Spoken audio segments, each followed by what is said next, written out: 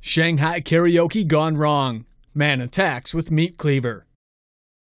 The August 11th incident began after the suspect had more than a few drinks at a karaoke bar in China. Keep an eye on the short, stocky man. The man was seen on store security camera footage, picking out his weapons of meat destruction.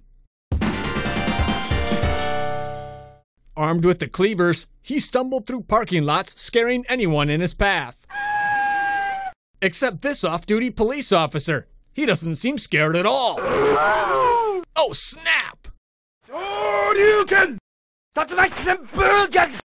The man can be seen strutting into the lobby, where he's met by a group of janitors and police officers ready to take the drunkard out with mops and chairs.